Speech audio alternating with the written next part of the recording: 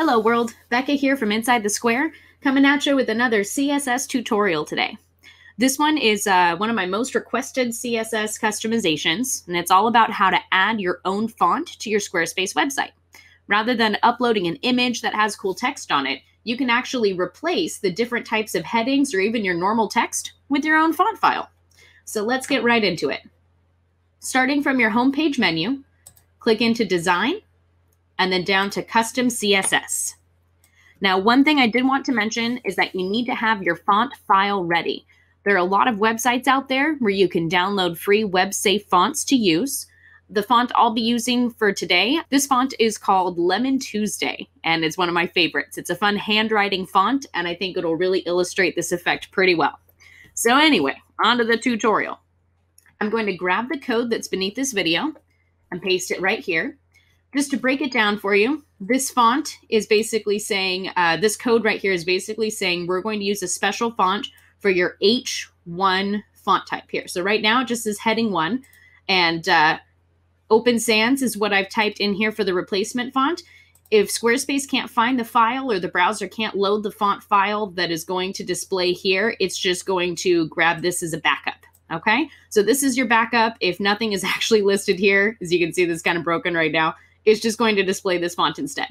So let's get my own custom font in there, shall we? Right here is where we're going to replace this text with the unique URL for our font file. We have to upload that file to Squarespace. So I've copied and pasted in here. I'm going to select Manage Custom Files, and then I'm going to drag and drop my font file right there.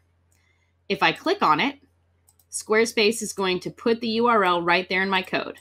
Let's remove this extra text that was just a placeholder, and then we'll go ahead and name it. Call this font Lemon, and I'll place that name down here as well. And then we'll select Save. And you can see even before we hit Save, check it out. My heading is updated to that font. All right, I'm going to do this whole thing again just so you guys can follow with me. I'm going to copy and paste the code that's beneath this video and place it right here in my custom CSS. What I'm going to do is replace this with my custom file. I'm going to put it right there. And then I'm going to name it as well by replacing font name with whatever I'd like to call my font. There we go.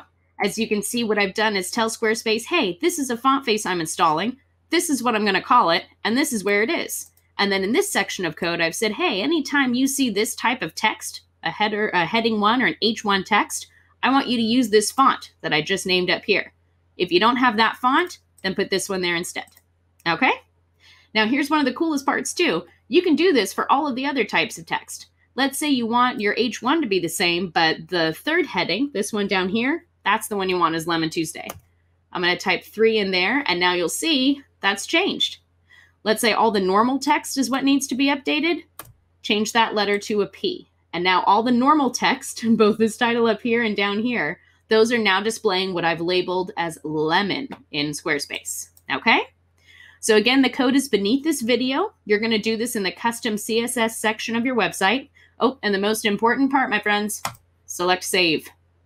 So how we get to this menu, I'll do that one more time. You'll start from your main menu, select Design, and then Custom CSS. This is where you're going to paste that code. And yeah, all of this stuff is beneath the video. It should be pretty straightforward, but if you have any questions, let me know, and I'd love to help you. Have fun customizing your Squarespace website. If you liked this tutorial, you'll love my CSS cheat sheet. Copy and paste your way to a cooler website. Download it now at insidethesquare.co/CSS.